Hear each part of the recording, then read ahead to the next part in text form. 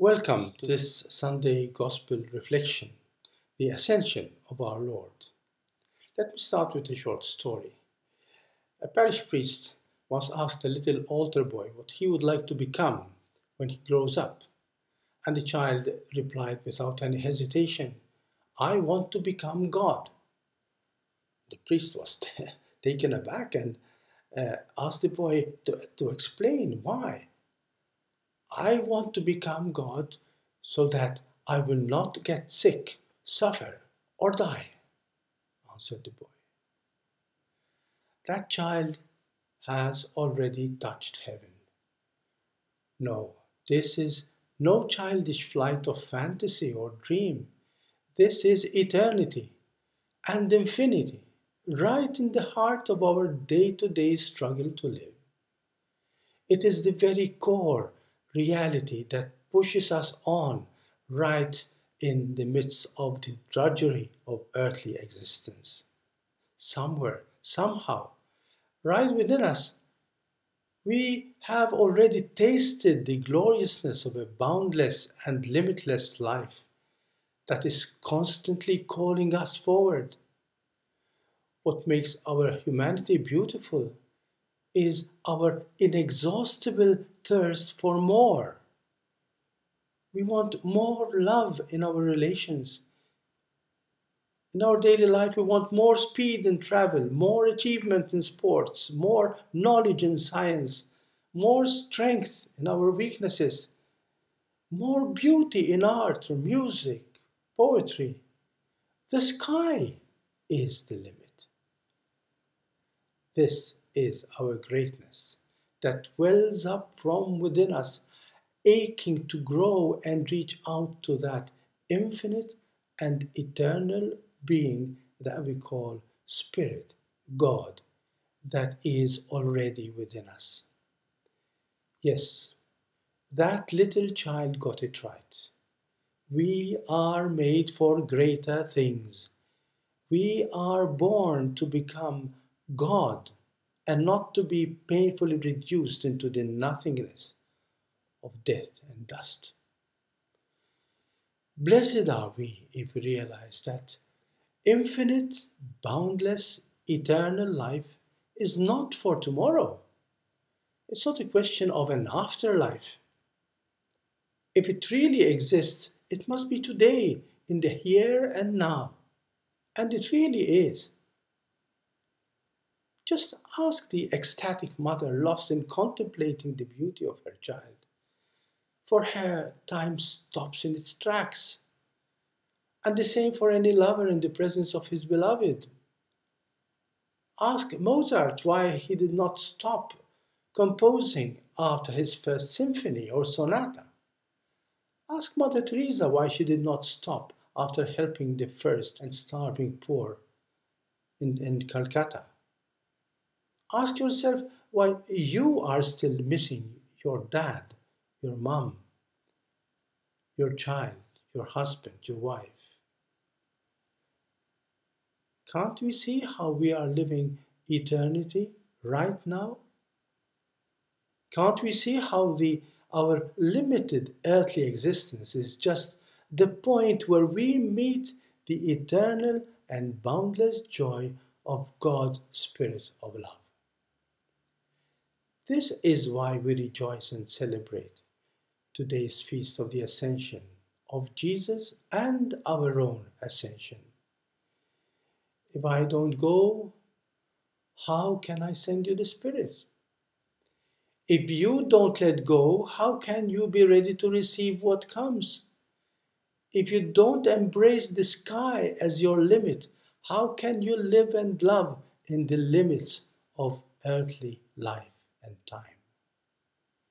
No, we were not born to get sick, suffer, and die.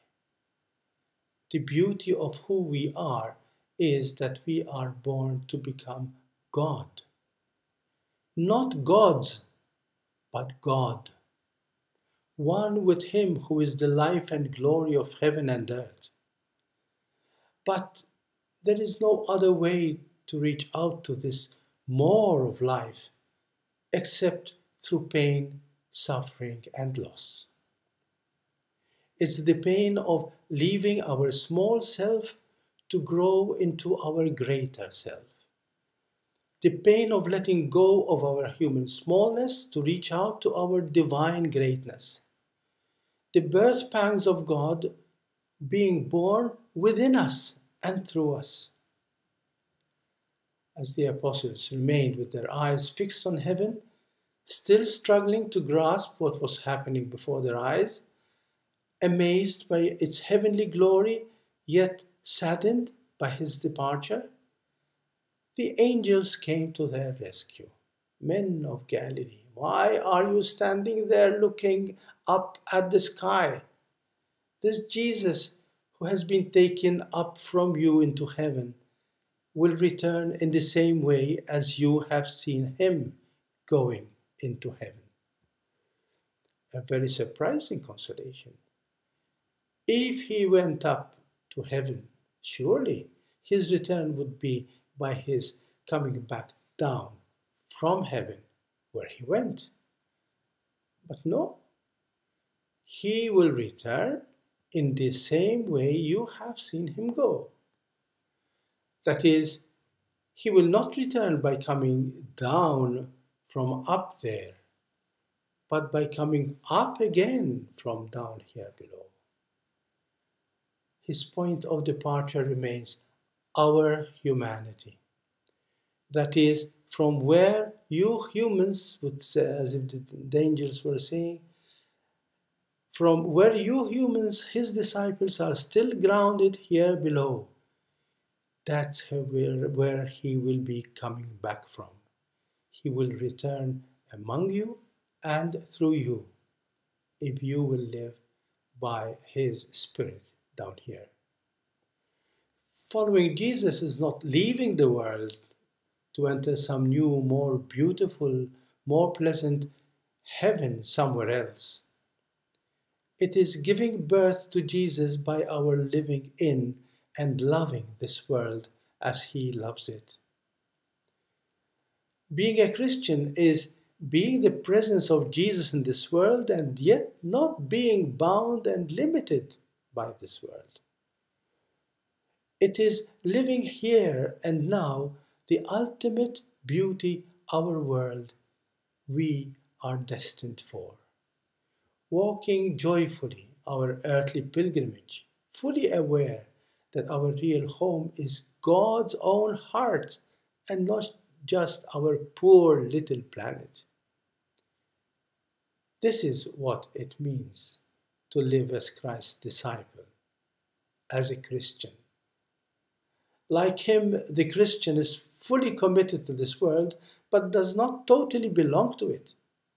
It is loving this world, but not letting his spirit be imprisoned by it. Fully living the here and now, but reaching out to the more of life that is calling us from heaven, from God's heart. Through his ascension to heaven, Jesus is opening the way for the ascent of man, of humanity. It's not leaving this world for another, but transforming this world into another one that is more beautiful, more divine, peaceful, loving, just as God had intended it to be from the very beginning. An earth that is heaven. In the 2nd or 3rd century of the Christian era, a certain Diognetus expressed all this so beautifully in a letter to the Christian community struggling in the world of their time. Just reflect a little bit on these words he wrote. Christians are indistinguishable from other men, either by nationality, language, or customs. They do not inhabit separate cities of their own, or speak a strange dialect, or follow some outlandish way of life. Unlike some other people, they champion no purely human doctrine, With regard to dress, food, manner of life in general, they follow the customs of whatever city they happen to be living in. And yet, there is something extraordinary about their lives. They live in their own countries as though they were only passing through. They play their full role as citizens, but suffer the limitations of aliens. Any country can be their homeland, but for them, their homeland is a foreign country. Like others, they marry and have children, but they do not abandon or kill them. They share their meals, their houses, but not their wives. They live in the flesh, but they are not governed by the desires of the flesh. They pass their days upon earth, but they are citizens of heaven, obedient to the laws, yes, yet they live on a level that goes beyond the law. Christian, yes, the ascension of Jesus to heaven is not his abandoning us like orphans in a messy world. It is the good news that through Christ, all humanity is destined for much greater things than surviving their brief existence on earth. For you, for me, for each of us, and all of us together, the destination is not here or there. The destination is the infinite openness and beauty of God Himself that has already been sown in our hearts. Indeed, the sky is the limit. Thank you, and God bless you.